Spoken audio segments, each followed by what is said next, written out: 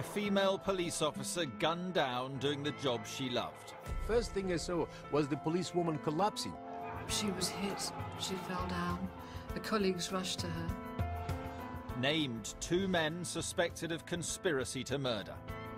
Baghdadi and Matuk were seen on the first floor where the shooting took place. That placed them at the very heart of what's happened over the next few minutes. But will they ever face trial? They have been handpicked by Gaddafi. They have been indoctrinated by him. It is inconceivable for Gaddafi to give up 2 leaders like Matuk and Baghdadi.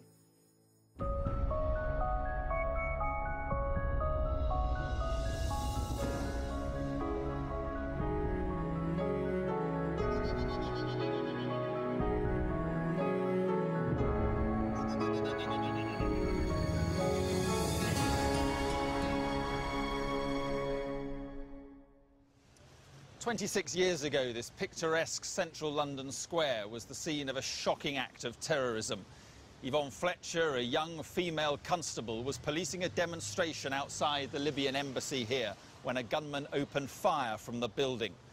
PC Fletcher was shot in the back and fatally wounded. Her murder triggered a political and diplomatic storm which even today has her friends and family asking, who killed her and why can't he be brought to justice?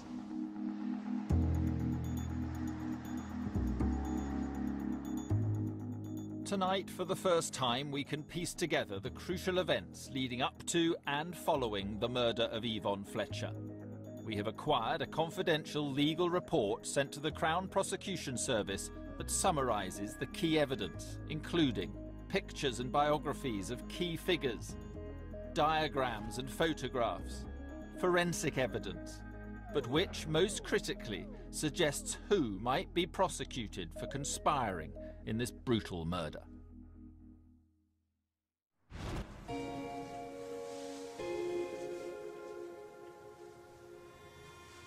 Yvonne Fletcher was described by her colleagues as a diamond of a girl. She joined the Metropolitan Police Force aged just 19. She was the shortest police officer in Britain and had been turned down by 2 other forces because of her lack of height. She was my best friend. Very bubbly, very sweet, very gentle, very small. Everybody used to know her. She used to enjoy her work. People would come to the police station, believe it or not, and ask for her to do various jobs for them.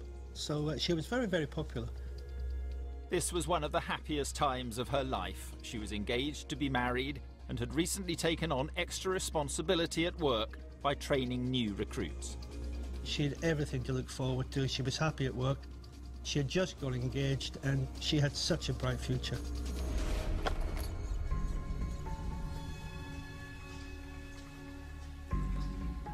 On April the 17th, 1984, she was due to police a demonstration outside the Libyan embassy in St James's Square. In theory, it was a routine assignment.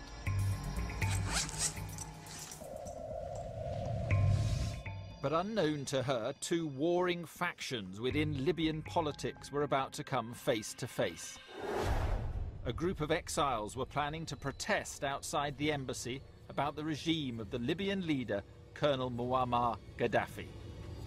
According to some experts on the country, he had developed a ruthless method of dealing with his opponents. He was furious at the prospect that Libyans could be demonstrating against the regime abroad, could be trying to destabilize the regime, and would be using safe havens in countries like the United Kingdom to try to demonstrate against some of the things that were happening in Libya. And he had a policy of trying to have these people eliminated. Alarmed by the prospect of such a high-profile show of dissent, Gaddafi's supporters in the embassy organised a counter-demonstration. This was the murky and sinister background as the protesters arrived in St James's Square. It wasn't a very big demonstration, but some of these anti-Gaddafi students had come from as far as Manchester, their faces hidden to avoid identification by observers inside the bureau. On the coach that day was Juma El Gamati, Back then, he was one of the organisers, but today he's a businessman and writer on Libya. And this is Mohammed Maklouf, another organiser, but today he's a filmmaker. We booked out of the bus. It was a beautiful day, April. And the first thing was this beautiful smile from the policewoman Yvonne Fletcher. She was greeting us, saying good morning, what a beautiful day. I'll never forget her face. She was smiling. We stood in the place assigned to us behind the barriers. We got our placards out, and then we start chanting things like no to dictatorship in Libya, yes to freedom, down with Gaddafi, down with the dictatorship, things like that. And then the pro-Gaddafi demonstrators as well start gathering on the other side.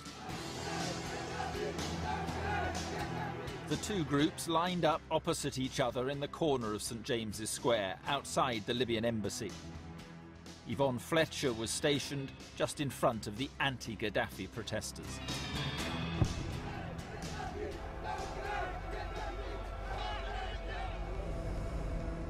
I saw somebody opening a window on the first floor of the Libyan embassy, which was unusual because they didn't usually open the windows. There were two windows, lifted up by about this much. I would say maybe about 20 inch, 15, 20 inch. And the shots rang out.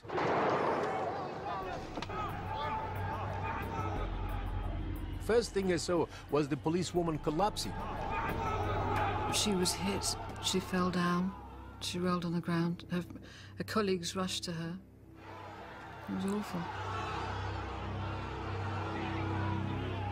11 shots were fired from the embassy. Yvonne Fletcher was hit in the back. Yvonne was writhing around on the floor in pain. Myself and other officers crowded around her, and everybody else scattered. What seemed like a few minutes, we were left in St James's Square on our own outside the embassy with no one else there at all. It was quite frightening. Looking back on it, it was very frightening.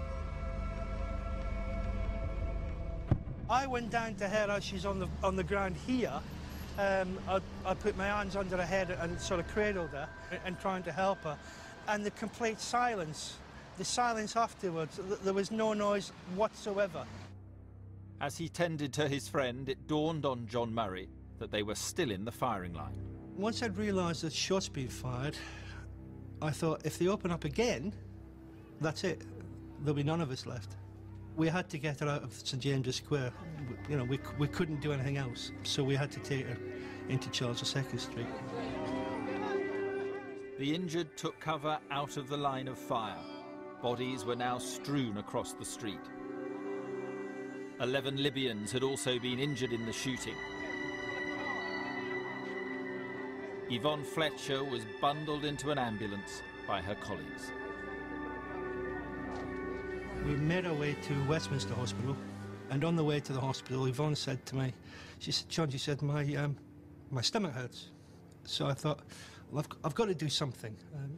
So I spoke to the ambulance man, and I got a pair of scissors, and the only thing I could think of doing was just cut her skirt. It seemed strange, but it seemed to relieve the sort of pressure that she had. So I cut her skirt, and I said to Yvonne in that ambulance, I said, "Yvonne," he said, "don't worry. You'll be okay, and we'll get whoever did this, don't worry, we'll get them." Around an hour and a half after being shot in the back, 25-year-old Yvonne Fletcher died. One of the first things that I said to myself was, why her and not me? Why? Why Yvonne and not me? When she had everything to live for. But I just could not believe it. It didn't happen in London. It didn't happen at demonstrations. It never happened before. Police had decided to evacuate the whole area and to get the thousands of office workers near the bureau out as quickly as possible.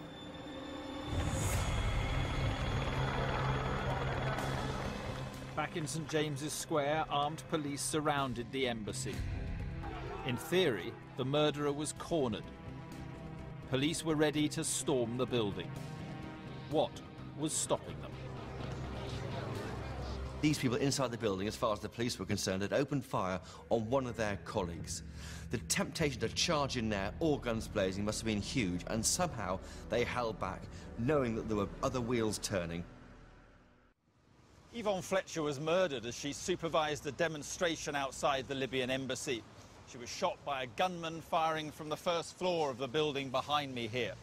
A tense standoff began between the police and the Libyans, and many police officers wanted to storm the building, believing the killer was still inside. No doubt about it, her killer was in that building. So why not storm the building and arrest those people? They were responsible for her murder. I mean, it stands to reason. But this was no ordinary building. It was an embassy. Any action against it would have to be sanctioned from the very top. With the Prime Minister abroad, the Home Secretary, Leon Britton, took command. I was conscious all the time of a tremendous responsibility, of course, yes. It was probably the greatest single crisis-type responsibility that I had in my career as Home Secretary. One of his first calls was to send in the SAS. Expectations rose that the Libyan embassy would be attacked.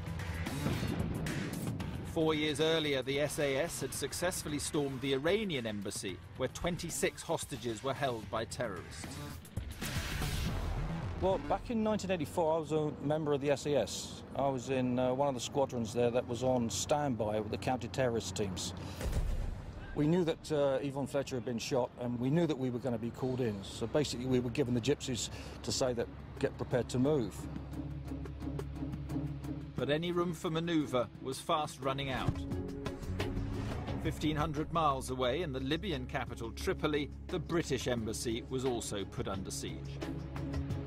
The first thing that actually happened in Libya that was sort of affected us and which we had to report to London was that sometime around 2 or 3 o'clock, when we normally would have left the embassy and the staff would have gone home, we found we couldn't. We were prevented from leaving the embassy. And then we knew that, you know, there was a crisis in Tripoli as well as a crisis in London, if you like. Foremost in the British government's mind were not only the diplomats and staff in the embassy, but also the thousands of Britons who worked in Libya. They were potential hostages. At that time, Colonel Gaddafi was a completely unpredictable wild card, and you just didn't know what he was going to do. With weapons drawn on 2 continents, who would blink first? The SAS were now assessing how they might attack the embassy. We obviously had to disguise ourselves as coppers, basically, and that's what we did. We had to visually look at the front of the building. We had to see it, see what it was like. What was it made of? Were the windows reinforced with bars? Did they have security glass in? You know, stuff like that. But there was a further complication. Under international law, the police couldn't enter the embassy without the permission of the Libyans. It now became clear the siege was not going to be resolved quickly. A game of diplomatic cat and mouse was going to be played out over a number of days.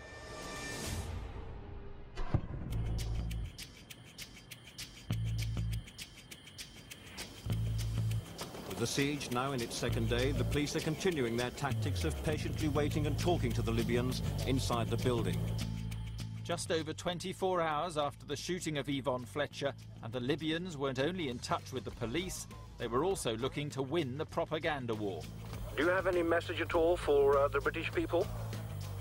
Well, what I could say was nothing to do with us, and we're innocent, that's all. This stance was reinforced by Colonel Gaddafi himself when he appeared on television the next day to goad Britain. Suddenly, all these people of the Bureau, it is very, very serious, and we are surprised how a responsible state like England carry on committed this crime. Gaddafi's grandstanding was typical of his leadership. Since taking power in Libya in 1969, he'd developed a brutal style of dictatorship. Gaddafi had only one way of dealing with opposition.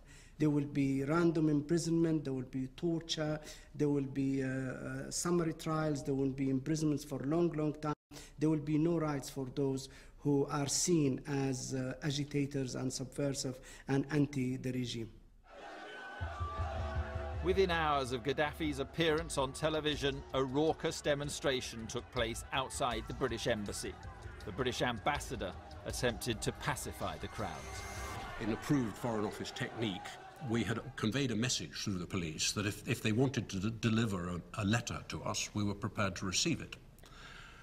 This is one of the ways of making sure that trying to make sure that a demonstration remains reasonable. So yes, sure enough, they did want to deliver a letter. A letter was produced and it was delivered through the door, and it was a circular letter from the Libyan Foreign Ministry inviting all embassies in Tripoli on a picnic the following week. This was passed over the heads of the crowd and pushed through a door open to such width, you know, and that's what we received.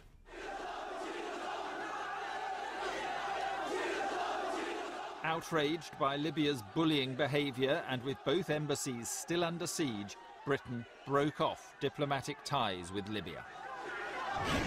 The break-off of diplomatic relations comes less than 24 hours after Colonel Gaddafi warned that although talks were going well at that stage, the Libyans were very, very angry and he could not promise further protection outside the British embassy here. The move ratcheted up the tension between the two countries. The ambassador's home in Tripoli now received some unwelcome news. There was a nasty moment when the Spanish ambassador rang up my wife and said, "They'll burn you down, you know, they always do." But he was wrong.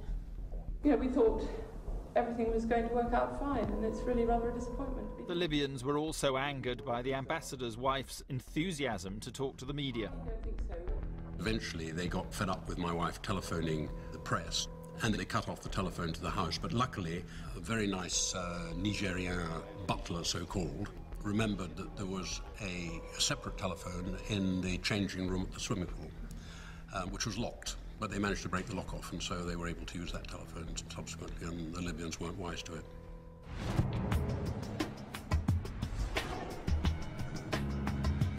In London, with the embassy still surrounded, frustration was mounting. In my view, they could have gone in perhaps much earlier, using the SAS, got the people out, and handed them over to the police for a normal murder investigation. Despite the intense public pressure to take decisive action, Britain blinked first in the confrontation. The climb down began when the Libyans inside the embassy were allowed to send home 18 bags. They were not searched before the van left under police escort from St James's Square, bound for Heathrow Airport. Even though it was possible that the murder weapon was hidden inside one of these bags, international law meant the police had no right to search them.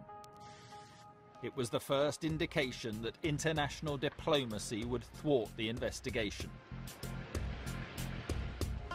In a tit-for-tat agreement, the British ambassador's family left Tripoli.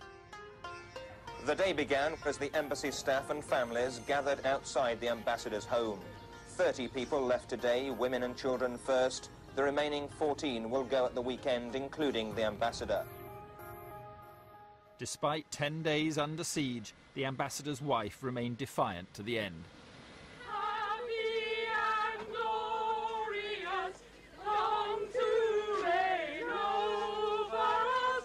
God save the Queen. Hip hip hooray! Back in St James's Square, the SAS was stood down, much to their disappointment. Yeah, I thought, fuck it. We should have gone in there and killed them. Should have just mopped it up. Maybe left one, I don't know, for interrogation. Then, 11 days after the murder of Yvonne Fletcher, in a moment which horrified Britain, the Libyans walked out of the embassy.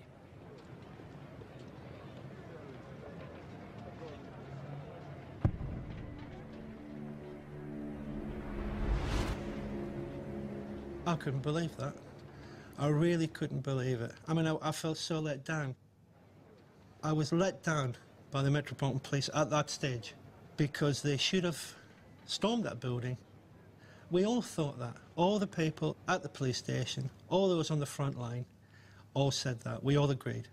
I felt that this is one of those occasions when you have to suppress personal feelings of outrage, because that's a natural human feeling which anybody was likely to have, against the consideration of what really is in the national interest to do. As the Libyans headed home, no police officer was allowed to ask them what had happened on the day of the shooting. Just like the bags that could be holding the murder weapon, the diplomats were protected by international law. As the chanting, wailing and shouting continued, the crowd swarmed through the airport, every one of them maintaining the St. James's Square shootings had nothing to do with them. Returning home, the Libyans were given a hero's welcome. Some reporters were able to get closer to them than any policeman or Secret Service agent. Did you hear gunshots? No, there were no gunshots at all. So what was the first you knew that someone had been shot? Yeah, on telly. On television? You did not know before you saw it on television? No. Who do you think fired the shot? I think outside here. I think some people there. Were there something outside only. Were there any guns or explosives inside the bureau? No, we haven't.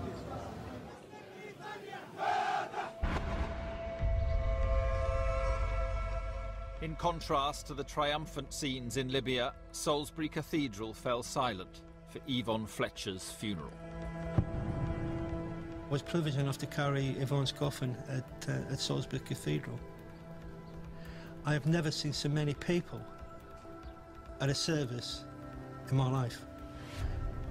The cathedral was packed, not by just police officers, not by just dignitaries, but by ordinary members of the public, which proves how popular she was. For Yvonne Fletcher's family and friends, the service would mark the start of a long and painful battle for justice. And the investigation into her murder would remain shrouded in mystery for decades, until a secret report came to light. The author of the report has obviously had access to a lot of information. Witness statements, photographs. There's not a lot of doubt in what his view is. The report does seem to reach some fairly strong conclusions. Over the last 26 years, the Metropolitan Police have uncovered a vast amount of evidence relating to the murder of Yvonne Fletcher. In 2007, an international lawyer reviewed the material for the Crown Prosecution Service.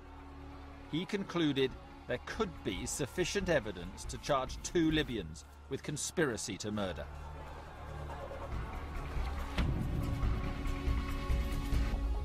We asked a former criminal barrister and now firearms expert to review the report. The author of the report has obviously had access to a lot of information.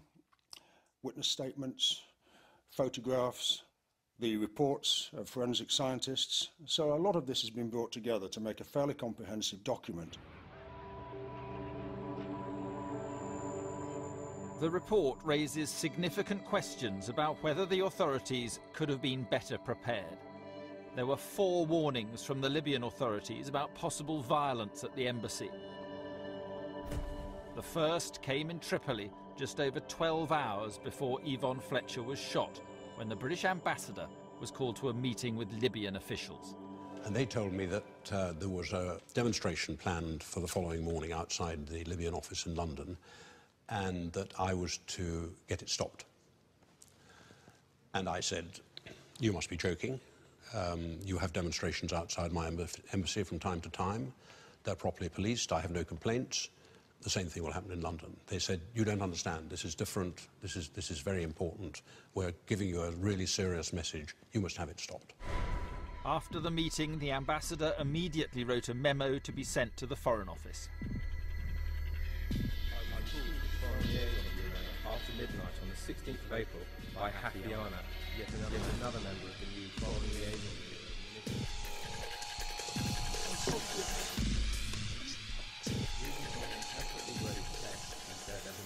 Jamahiriya demonstration was expected outside the People's Bureau in London on the 17th of April. The Libyan government would not be held responsible for the consequences if the demonstration took place, and that might include violence.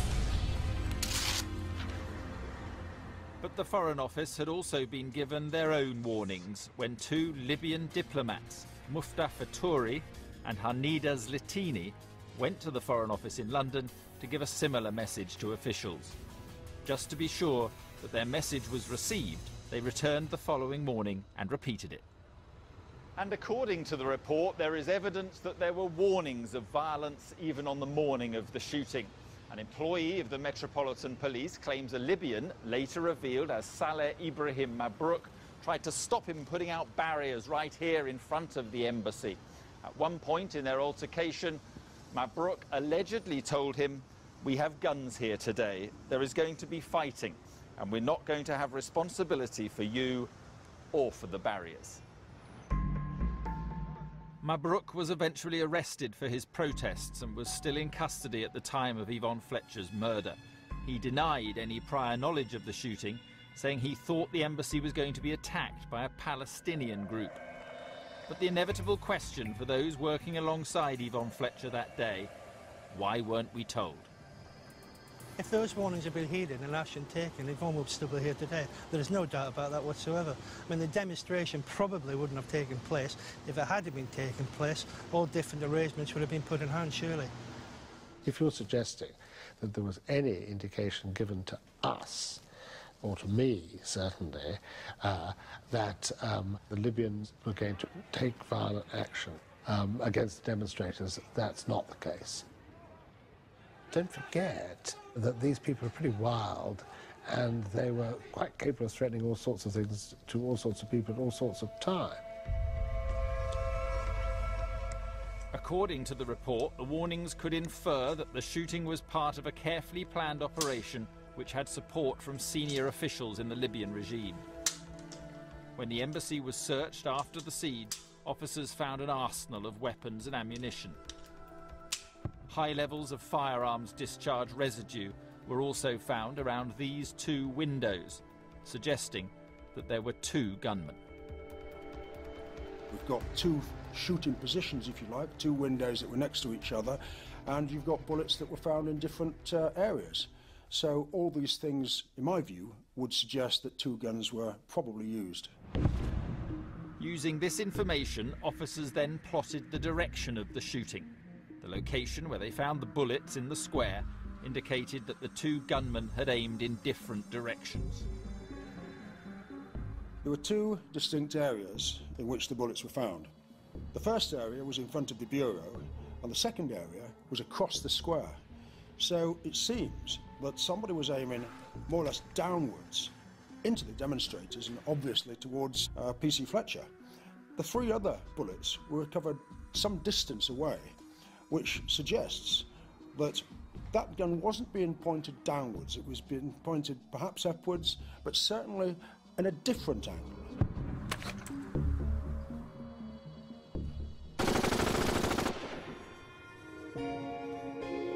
The confidential report prepared for the Crown Prosecution Service doesn't name any suspects as the gunman. But could more have been done at the time to identify the killer? Linda Kells was working in number 3 St James's Square on the day of the murder. She thought she saw someone at the window of the embassy around 5 minutes before the shooting. The window was opened up by, he was sort of an Arab-looking man, but he wasn't a terribly swarthy Arab-looking. He had a light-coloured suit on, a moustache. Yeah, I would have recognised him at the time. We showed Linda Kells photographs of some of the Libyans who were inside the embassy on the day of the shooting. Inevitably, 26 years after the event, she's unable to recall precisely who she saw. I would say anyone of... Oh, so difficult, so long ago. Any one of these three. Do you think if you'd been shown those photographs nearer the time, you might have been more confident about who you saw? If I'd have seen them at the time, I'm sure I would have been more confident about which one I saw. But not now. For legal reasons, we're not able to identify the men Linda Kells singled out. While the identity of the gunman remains a mystery, the report does name 2 Libyans who, it concludes, could be charged with conspiracy to murder. Both are identified as being key members of a revolutionary committee appointed by Colonel Gaddafi. Gaddafi sent a group of students under a student visa come to the UK and study, but they were really top revolutionary committee members. But then when the order came to them, they moved down to London and they took over the embassy, and so they were running the show. It's not clear how many members were in the revolutionary committee, but 2 names were consistently mentioned by witnesses: Mohammed Matuk and Abdul Gadir Baghdadi. One key eyewitness, who must remain anonymous, gives a detailed account of the roles they're alleged to have played on the 17th of April 1984. If this witness is to be believed, his evidence is absolutely crucial. He puts Matuk and Baghdadi firmly in the picture. But to understand the significance of his account, you have to know the layout of the embassy. This police diagram illustrates the ground floor of the building. This was a public area where many typical functions of the embassy took place. But this is the first floor, where forensic tests showed the shots were fired from. According to several regular visitors to the embassy, this was an exclusive area where access was controlled by the Revolutionary Committee. Assalamu alaikum ya shabab. On the morning of the shooting, the eyewitness says Baghdadi and another man started to organise the pro-Gaddafi counter-demonstration. They addressed the students on the ground floor of the embassy. According to this eyewitness, at one point they told students where to stand to avoid being shot. They were also told to run away after the shooting had occurred. The eyewitness says he then saw Baghdadi and Matuk on the first floor of the embassy. Don't forget, by now the embassy is in lockdown. They've turned away any non-Libyan nationals, and the first floor is a sealed area. And yet 45 minutes before the shooting took place, Baghdadi and Matuk were seen on the first floor where the shooting took place. That placed them at the very heart of what's happened over the next few minutes. Shortly after this, according to the eyewitness, Baghdadi and Matuk went downstairs and sent the pro-Gaddafi students outside to start the counter-demonstration.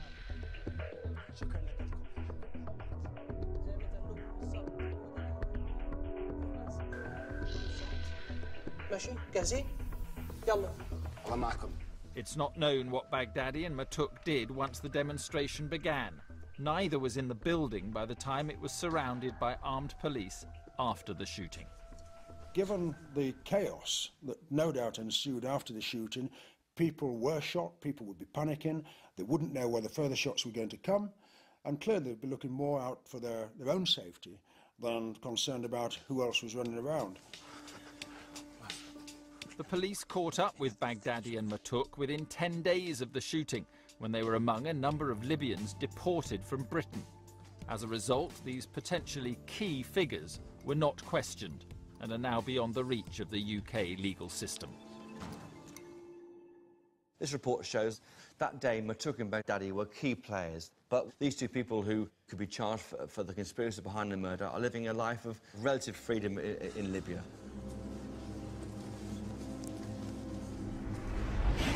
So, could action ever be taken to pursue them? The answer may lie in the tangled relationship between Britain and Libya, a relationship that's promised great wealth for Britain, but is nearly always fraught and controversial. The Libyan government and the way it conducts itself is totally different from what we perceive to be normal here in the United Kingdom. There is a huge internal repression and a funding for almost every known terrorist organization around the world.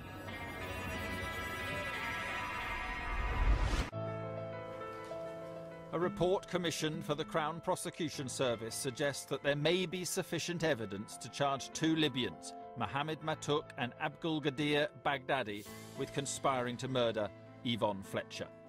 But there appears to be little prospect of either man ever being prosecuted for their alleged involvement. To Yvonne Fletcher's friends, this lack of progress amounts to a betrayal of justice. I'm very angry. I'm very angry with the government. I'm very angry with these trade deals. I'm very angry with the politicians. I'm very angry with the empty promises. The difficulties surrounding the case have been exacerbated by the strained and often hostile relationship between Libya and the UK. I think they say men are from Venus, women are from Mars. Well, I think it must be, you know, Britain is from Venus, Libya is from Mars. I mean, it is a totally different sort of scenario. Libya spent much of the 1980s agitating and threatening the West by arming and encouraging terrorists. Libya became the prime suspect in the worst terrorist atrocity ever to strike Britain, the bombing of Pan Am Flight 103, which killed 270 people. Seen a big streaky light, and then there's a big explosion. Well, we can't see Lockerbie for the house, but the whole bit just massive, like. The incident would cast a long shadow over the Fletcher investigation. The bombing over Lockerbie kicked off a long period of isolation for Libya. Libya became the real pariah state, and you had there was a ratcheting up of UN sanctions against the country because they refused to give up the people who the West thought were behind the Lockerbie bombing. Libya's isolation meant there was little prospect of the Metropolitan Police pursuing those responsible for Yvonne Fletcher's murder. The suspects and eyewitnesses they desperately wanted to interview were well beyond their reach. It would be another 11 years before Gaddafi decided to come in from the cold and show Libya was willing to engage with the West again. In a gesture that symbolized this re-engagement, Libya surrendered the Lockerbie suspects to an international court. Then came a moment that gave hope to all those campaigning for justice for Yvonne Fletcher. Libya accepts general responsibility for the actions of those in the Libyan People's Bureau at the time of the shooting. They express deep regret to the family of WPC Fletcher for what occurred and offer to pay compensation now to the family. Libya paid £250,000 in compensation to the Fletcher family. The carefully worded acceptance of responsibility was a milestone in the campaign to get justice. But even more significant was the decision to cooperate in a joint investigation. As a result, 3 years later, Metropolitan Police officers travelled to Libya for the first time. Very hopeful at that point, yes. Prior to that, we had a pretty closed country where it was very difficult to get any sort of access at all. To have the doors open to British police officers going there and carrying out some sort of investigation in the country was very hopeful indeed. Gradually, relations between the two countries normalised to such an extent that in 2004 the British Prime Minister Tony Blair paid a state visit to meet Colonel Gaddafi. The Libyan leader was no longer a pariah, but a partner. Who would have believed it? Libya and Britain, Gaddafi and Blair, shoulder to shoulder in the war on terror. Watching the backslapping in the tent brought great encouragement to the man who was standing just feet away from Yvonne Fletcher when she was shot. I was ecstatic. I really couldn't believe it. This was a breakthrough we'd been looking for. It had taken 20-odd years for a British Prime Minister to meet the Libyan head of state and ask for this investigation to go ahead, for someone to be arrested, for someone to face a court. At last this had happened. But despite the apparent warmth between Britain and Libya, little progress was made in the investigation. The police only made 3 trips to Libya between 1999 and mid-2006, and they were unable to interview any eyewitnesses or suspects. There was real friction underlying all of this Metropolitan Police investigations. The Libyans were happy for the police to try and find the killer of Yvonne Fletcher, but they were concerned about how it would end up. Where would they be tried? In London, Tripoli, or a third country? And who would the judge be? It wasn't clear, and that would have been a concern. In a climb down to try and speed up the process, Britain agreed that any trial of suspects would take place in Libya, a bitter blow to those campaigning for justice for Yvonne Fletcher. I have to say it left me cold because you cannot secure British justice in the Libyan court. It's an impossibility, no matter how you try to spin it. British justice can only be served in the British court. And for us to have gone to all that length, ultimately, to secure the accused, for that person to then be trialled in Libya for a crime that occurred in St James's Square against a British officer would, in my view, be totally futile and highly embarrassing, yet again, for the United Kingdom. Then, on the eve of another Prime Ministerial visit to Libya, the Crown Prosecution Service commissioned a secret report into the murder of Yvonne Fletcher. It concluded that Baghdadi and Matouk could be prosecuted for conspiracy to murder. We only know of the report's existence thanks to a leak to the Daily Telegraph 2 years later. This report showed for the first time in clear detail how the British government had enough evidence to try and persuade Libya to allow us to charge people over the killing of Yvonne Fletcher, but nothing happened. It laid out 25 years of a police investigation in clear as daylight detail of what the evidence was, and yet the timeline showed that when they had the opportunity, our politicians muffed it. The government told us that they are not aware that the report has ever been seen by them or the previous administration, but the investigation into Yvonne Fletcher's murder did not appear to progress after the meeting. However, the normalising of relations did allow trade deals to be struck. On the same day Blair and Gaddafi met, BP signed a £450 million oil deal with Libya. There's no doubt about it. Trade has trumped justice. Oil is more expensive than blood. We have given up the life of a police officer for a few barrels of oil. Her killer at the moment is free. We are doing a lot of trade with Libya, a country that is harbouring a police killer. That, to me, is outrageous and completely against the principles of any civilised country. The Foreign Office insists that they have never linked commercial considerations to the Fletcher case. But in the United States, Congress senators are currently investigating whether such oil deals influenced the release of this man. The release of Lockerbie bomber Abdul Basit Ali al-Megrahi, who was suffering from terminal cancer on compassionate grounds, was widely condemned. There was a hero's welcome for the man convicted of killing 270 people. The Scottish government firmly denies that oil deals played any part in his release. But al-Megrahi's return immediately raised hopes that perhaps a deal could be done that would assist the investigation into Yvonne Fletcher's murder. For those close to Yvonne Fletcher, it was a huge opportunity. There was a chance here for al-Megrahi to go back to Libya, and in return, Britain received people who could be charged for the killing of Yvonne Fletcher, possibly in a third country. But Baghdadi and Matouk are no ordinary citizens of Libya. They are close confidants of Colonel Gaddafi, who have thrived under his patronage. They are the inner circle of Gaddafi. They have been handpicked by Gaddafi 30 years ago. They have been groomed by him.